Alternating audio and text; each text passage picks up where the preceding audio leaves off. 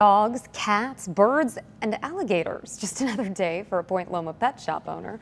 Matt Thomas says he found this gator when he opened a black tote that had been left at the door to his business, Pet Kingdom. It's 3 feet long and has been nicknamed Al.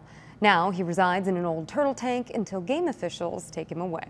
Thomas says he's glad the gator was left on his step and not released into the wild. That is an issue. It's a highly invasive species. If it were to get out, it would eat a lot of our native wildlife. It could potentially pose a threat to a human. It's unlikely, but it could possibly happen. Thomas said Fish and Wildlife pulled 6 gators from the San Diego River just last year.